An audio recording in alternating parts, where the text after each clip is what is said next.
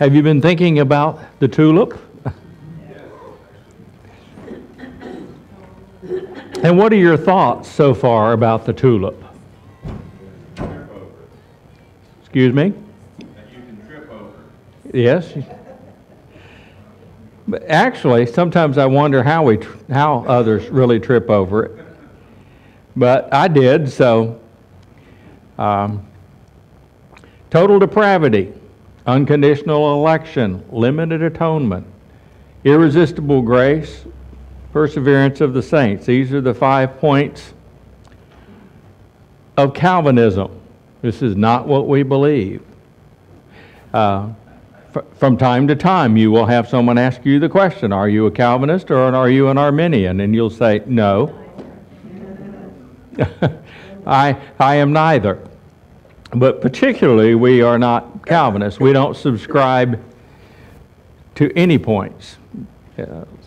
I know even in some grace circles I've been to, you'll hear the debates about, well, I'm a 2-point Calvinist or I'm a 3-point Calvinist. It's like it's a shopping list that they choose from. But we looked at total depravity, which states that the lost are completely unredeemable. God created them as vessels fit for destruction, and they exist as a contrast to His goodness. But under that, we find that man without a knowledge of God will never come to this knowledge without God's making him alive through Christ. That's one of the first things. Man's totally depraved and he's incapable of being saved.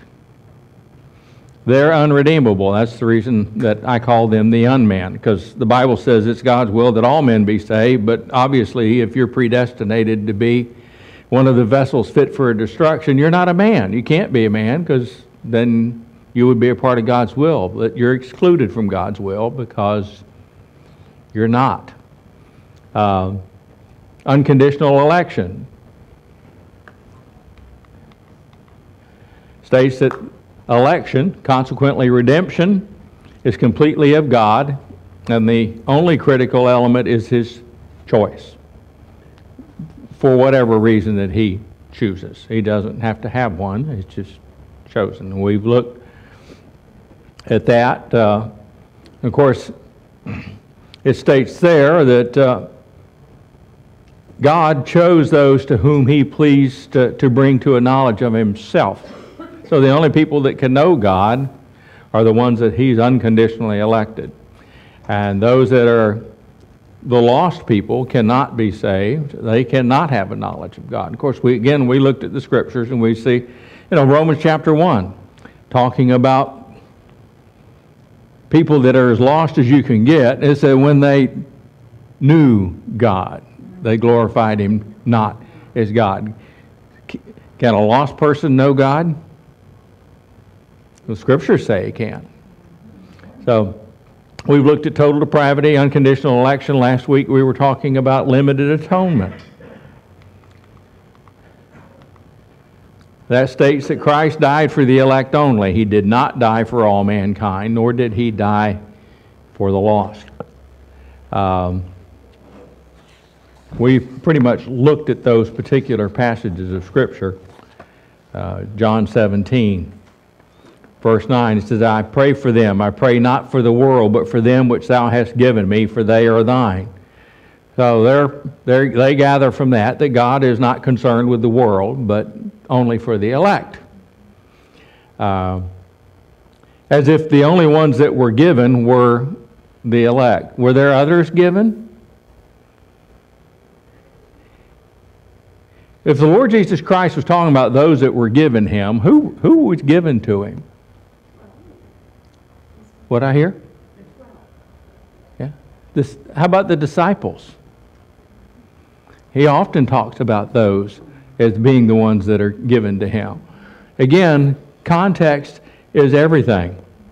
Matthew 26:28, for this is my blood of the New Testament, which is shed for many for the remission of sins. Again, in the Calvinist view, that many is who? The elect.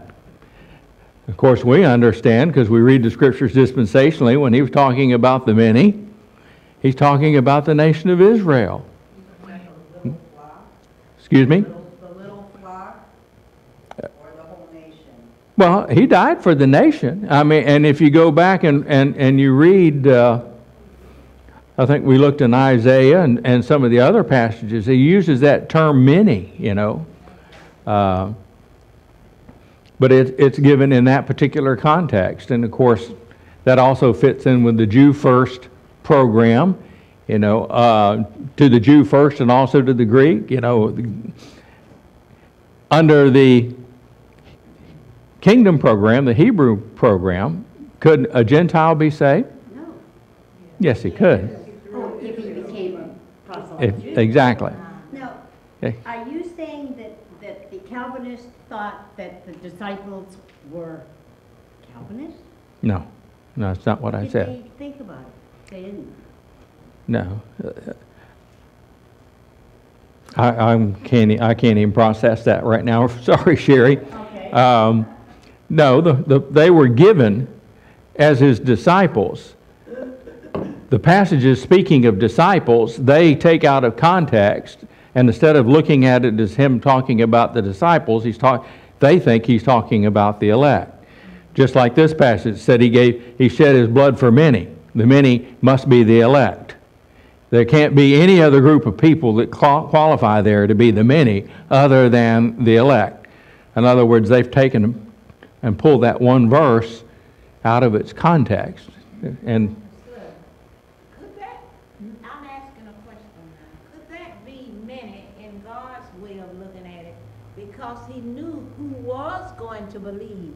And many was going to believe, but there were so many that wasn't going to believe. He died for all, but only some of them is going to believe. So he died for many, the ones that was going to believe. exactly, but in the Hebrew context, he died for the nation. Prophetically speaking, he died for Israel. When you go back in the Old Testament, he died for them. He gave himself a ransom for them. So there's many of them, but they certainly aren't all. They had to believe too. And they had to believe. Faith is always faith, and that's one of the things that seem to get overlooked, I think, sometimes by Calvinists. Although Calvinists, they would say that faith is necessary in every period of time, but they would say that only the elect can have faith. You know, obviously, an unsaved person cannot, because he's unregenerate. He does not have the life of God. God will not quicken him. He is a vessel fit for destruction and cannot know God, cannot respond to the gospel, and cannot be saved. But in this particular sense, where in Matthew, it's in the context of the prophetical many, not who's going to be justified and who's not going to be justified. Also, keep this in mind, and I've mentioned this before. This is a dispensational understanding. Most people in religion don't get this. When we talk about a person being saved, we're talking about justification, correct? Because that's the way Paul uses the term. We're justified, we're redeemed. Justification. In the context of the Gospels in the Old Testament, you will not find justification as a separate thought or idea unto itself. In other words, when Zechariah stood there and prophesied, being full of the Holy Ghost, he said, you know, he's raised up an horn of salvation in the house of David and so forth. When they talked about salvation, they saw it as their kingdom hope, they saw it as victory over their persecutors and enemies. They, in the Old Testament context, saw it as rain for their crops and fruitfulness and their possession of the land, and basically receiving everything that God promised them in that program, that kingdom program. So they didn't see justification apart from that. They saw justification as a part of the whole package. So when you see verses that deal with salvation or that people use for salvation in the Gospels, it's not going to be referring to justification as such, because they didn't understand that in the prophetical context. Limited atonement. Christ died only for the elect. He did not die for all mankind.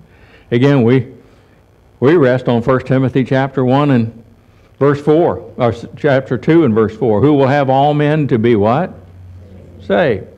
You know, God either means what he means or he doesn't, you know. God cannot lie.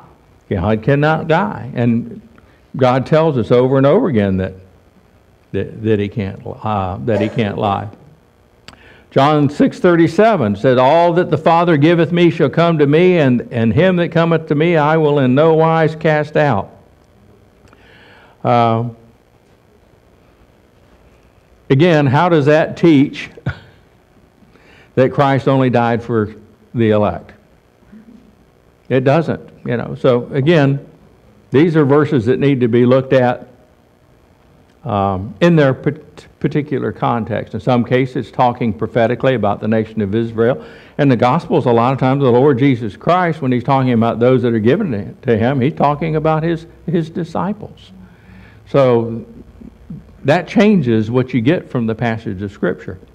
But choice has always been a foundation in every period of time and dispensation. How many Gospels are there in the Bible? Anybody know? I don't even remember the total count, but there's a bunch. I mean, in Galatians, Paul says that the Scriptures preach the gospel unto Abraham, saying, in thee shall all nations of the earth be blessed. The Scripture preached the gospel unto Abraham, saying, what would the good news be? And these shall all nations of the earth be blessed. That doesn't say anything about the cross, doesn't say anything about the coming Messiah, doesn't say anything about the shed blood of Christ, and so forth. Well, what was the essential element in that between Abraham and God? Abraham believed God, and it was counted to him for righteousness. Faith has always been the basis of salvation. It doesn't mean that God in every period of time is dealing with man in the same way. Things change. He told Noah to build an ark. He told Moses to go to the top of Mount Ararat, you know, Mount Sinai. And these men obeyed that, but they had to have faith and confidence in what God was doing at that particular time. What's God doing today? What's it called? He's doing grace. So the good news today has to do with grace, and it's entirely different than in time past. Irresistible grace states that salvation is by God's grace. However, since God's election is the only criteria, His grace is only offered to the elect, regardless of man's choice. That's their stated doctrine.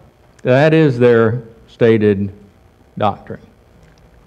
Now, as I said, I went to one of their sites where they explain that.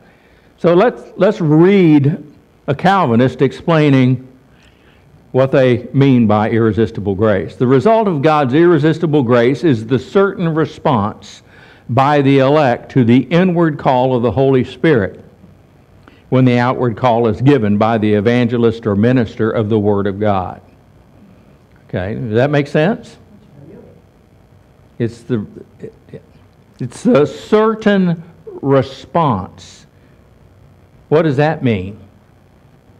That means that the elect, when they hear the gospel, will be saved. They don't really have a choice. The choice, God made the choice. Therefore, it is irresistible. Christ Himself teaches that all whom God has elected will come to a knowledge of Him.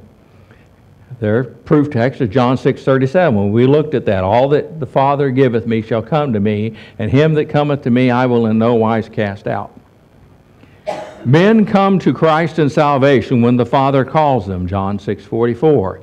And the very Spirit of God leads God's beloved to repentance, Romans 8:14. You notice how they skip around and cherry pick their verses? What a comfort it is to know that the gospel of Christ will penetrate our hard, sinful hearts and wondrously save us through the gracious inward call of the Holy Spirit. 1 Peter chapter 5 and verse 10. How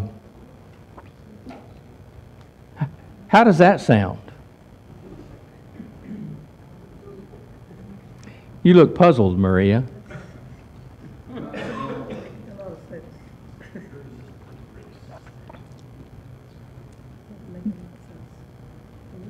Doesn't make, well, no, it doesn't. It doesn't make sense. Well, there's no choice in any of that. No. Again, and that comes back down to it. And where is the sadness that these so-called elect people have about the other people walking around that they love? Well, see, that's just it. That's the paradox under Calvinism, and nobody knows who the elect is, and nobody knows who the vessels fit for destruction are. You have no idea. So, I mean, you could give birth to a vessel fit for destruction, and that's your beloved child, and that beloved child could never be offered salvation, could never know God, and could never be saved. But the elect think that they know. Well, actually, you'll find that the elect are in just as much doubt, in fact, more doubt than anyone else.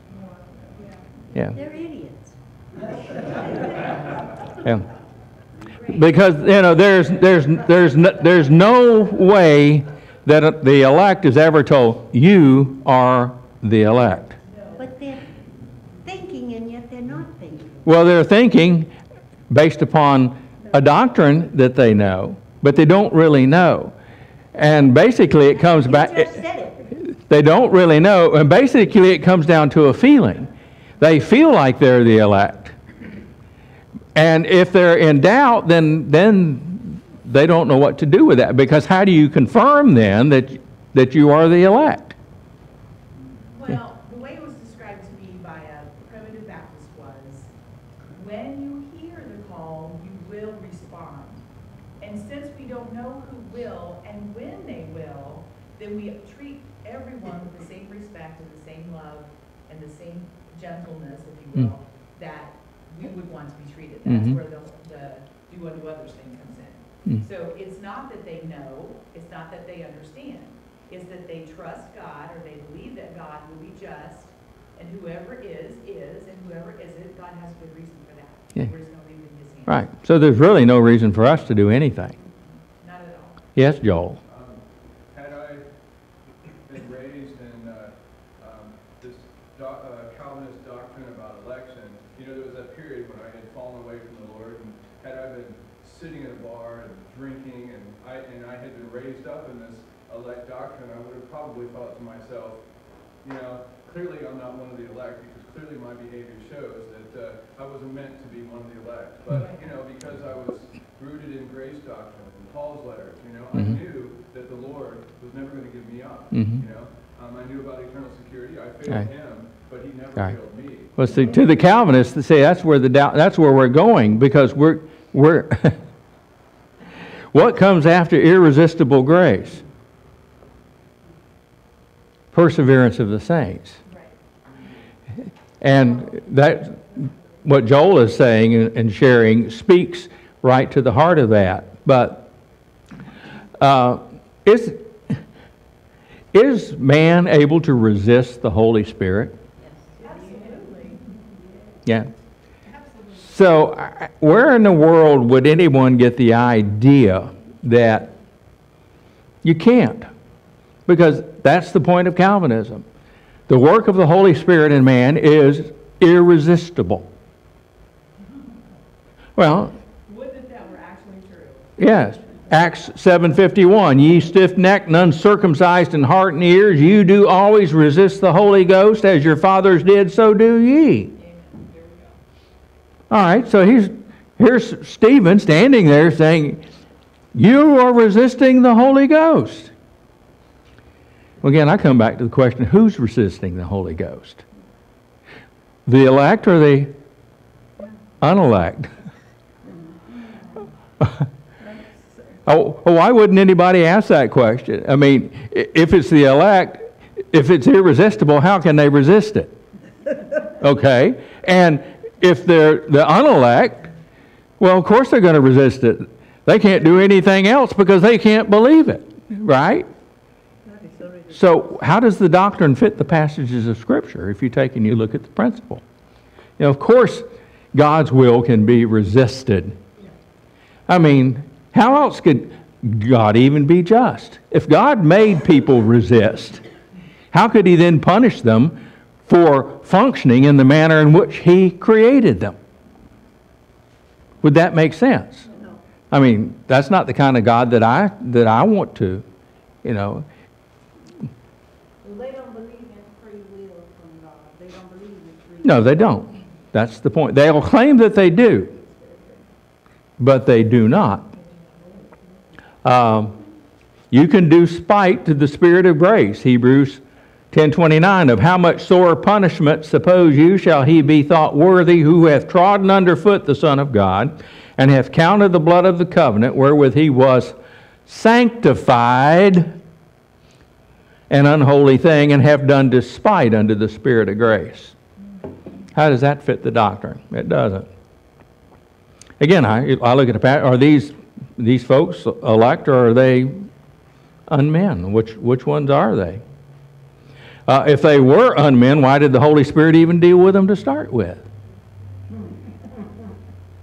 Okay. Yeah, well.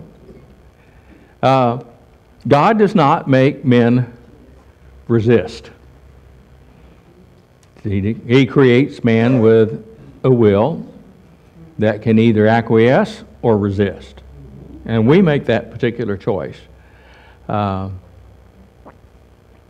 Romans 9:19 and 20, thou wilt say then unto me, why doth he yet find fault? For who hath resisted his will?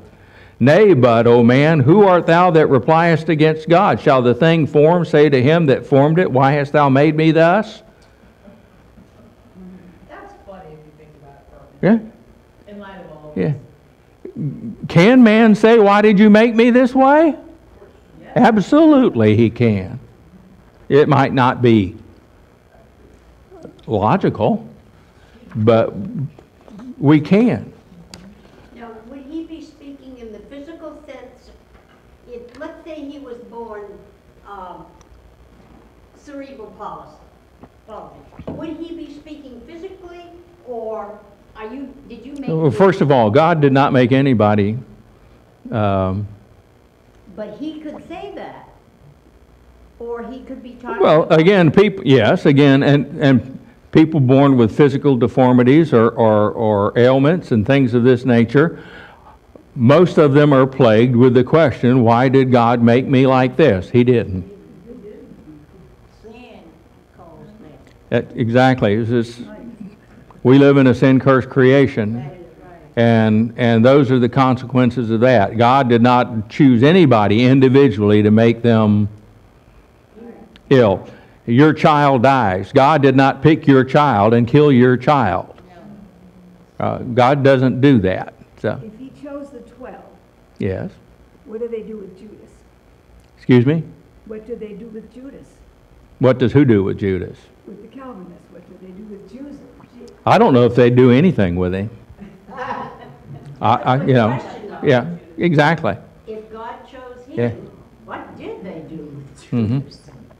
Right. Well, they would say that he was chosen, and he fulfilled his particular function. Yeah. Yeah. But So he didn't have free will. God told him to do what he did. well, in essence, yes. Oh, my. Perseverance of the saints. Now, this is generally the one that most Calvinists cling to, because they'll say this means the security of the believer. Obviously, you must believe in perseverance of the saints, but the problem is that's not what Calvinism means by perseverance of the saints. It states that the elect will persevere. problem with that, if a person falls or departs from the faith, obviously they were never one of God's elect. Consequently, what Joel proposed about his particular experience. So then you can get saved and unsaved? Yes. Saved and unsaved? Well, no, it's not saved and unsaved. If you fall, you weren't saved. You weren't one of the elect. See, and so, and that that confuses things even more, because again, we've got two groups of people: the elect, and you've got the vessels fitted for destruction. So, if you didn't persevere, that means you were not one of the elect. Well, that means you had to be one of the vessels of destruction. Well, why would God fix it so that you think that you could believe the gospel and be one of the elect, and then somehow find out through your lack of performance that, oh, no, I guess I was mistaken? Now, that really sounds like a good program, doesn't it? I mean, that really demonstrates the grace of God, doesn't it? And once again, it's important to say, for anybody that's not sure, This is not today's program. No, well, it's not any program. No. It's not a question of today's program. It's not a program for any period of time. It is a system of theology that is cultish in nature, and it is heresy. It's a tool of Satan. Yeah. Yes, it is. And of course, again, we started to study out of Romans chapter 8 because of what they do with Romans 8:28 through 33. And again, reading those passages, and we know that all things work together for good to them that love God, to them who are the called, according to his purpose. For whom he did foreknow, he also did predestinate to be conformed to the image of his Son, that he might be the firstborn among many brethren.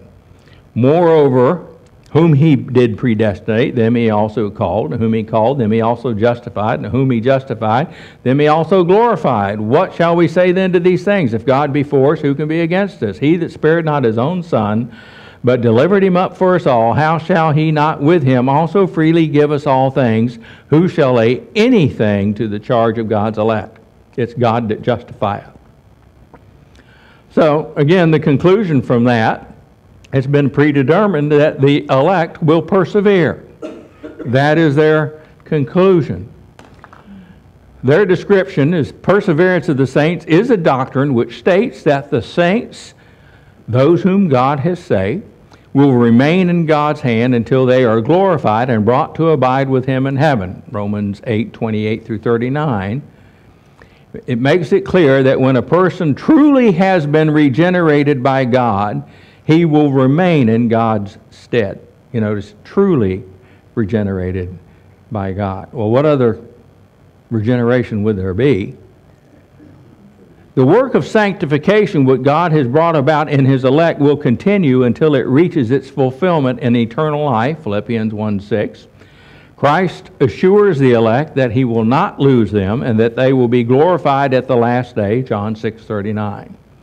The Calvinist stands upon the Word of God and trusts in Christ's promise that he will perfectly fulfill the will of the Father in saving all the elect.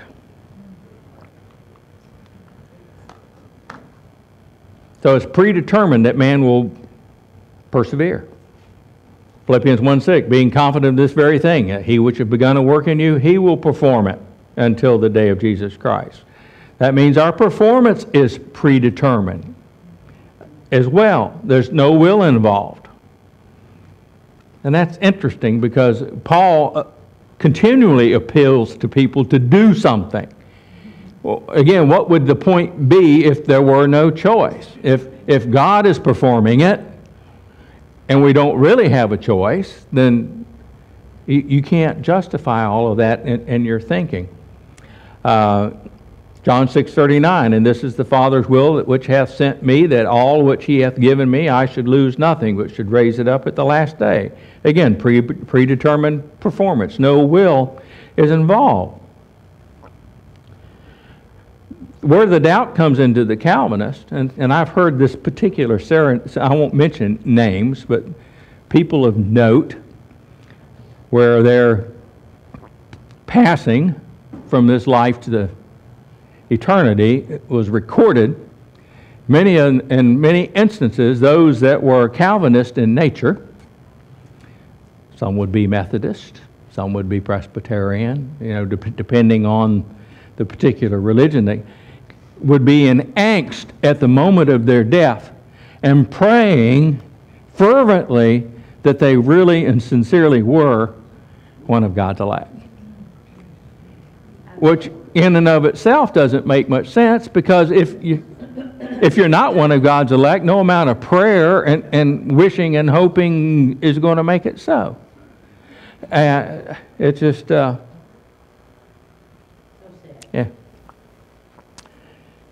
The thing about perseverance of the saints, it's not about the perseverance of the saints. It's God that does the persevering, not us. And just as there's nothing that we can do to be saved other than to believe, there's nothing that we can do to remain saved. Eternal security is a product of salvation, right? Again, Sherry, when does eternal life begin? Minute. That's right. Paul said, well, does Paul give us the idea that believers' faith can be overthrown? Yes, he does. Yes, he does. 2 Timothy chapter 2, verse 11, he says, it's a faithful saying, for if we be dead with him, we shall also live with him. If we suffer, we shall also reign with him. If we deny him, he also will deny us. If we believe not, yet he abideth faithful, he cannot deny himself. He goes on to say in verse 19 of the same chapter, nevertheless the foundation of God standeth sure, having this seal, the Lord knoweth them that are his, and let every one that nameth the name of Christ depart from iniquity. If someone departs from the faith, is there any way that you would know that that person is saved or lost? No. Can a person deny the faith? Yes. And still be saved? Yes. Right. We would know, but God does. And Paul makes that, I think he makes it pretty clear. Even those that resist the Spirit and are taken captive by Satan at Satan's will can recover themselves. You know the passage that I'm talking about, 2 Timothy chapter 2, We're supposed to, in meekness, we're supposed to instruct those that oppose themselves. If God peradventure will give them repentance to the acknowledging of the truth, and that they may recover themselves out of the snare of the devil who are taken captive by him at his will. We've often made that statement. We can't recover anyone. They have to recover themselves. But they can be recovered. And he's writing to believers. He's talking about believers. So, in that particular, are they the elect? Yes, they are. We looked at election. There is election. God does choose. He chooses those that believe. His election is conditional. He chooses those that believe. And can someone chosen to believe lose their faith and depart from the faith? Paul deals with the question. So obviously they can. So again, if somebody's departing from the faith, there's only two classifications under the Calvinist system that could be. It could either be the vessel fit for destruction, who wasn't saved to start with, or it's someone that's genuinely elect, and they can depart. Our security lies in Christ. It doesn't lie in our performance. Amen. If my security was founded in my perseverance, I should have given up a long time ago. No, you should have believed that Christ would have given you up, but you don't. No. You knew that all along. Yeah. Well. So there we have total depravity, unconditional election, limited atonement, irresistible grace, perseverance of the saints. Anybody want to buy into that system? No. Okay.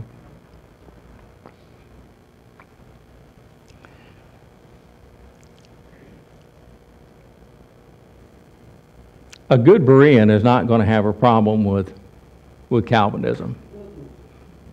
Because as a dispensational Bible student, you're going to go to the verses that the Calvinists use, and you're going to realize that it's contrary to our belief system because, number one, they've got the context wrong. They don't understand the different programs of God. They only see the covenants and one unified program all the way through history. They don't see chosen nations, they see chosen individuals. They don't see different agencies as such. They don't see the difference between the nation of Israel and the church, the body of Christ. Yes, Vinny? That is the biggest problem with talking to some denominational believers who follow covenant theology or who look at Reformed theology as everybody, it's all for us and to us. Mm-hmm. So, and that is the biggest problem when we start separating things dispensationally rather than dividing the word of truth. They're like, why are you doing this? Right. And they don't get it. Yeah. Well,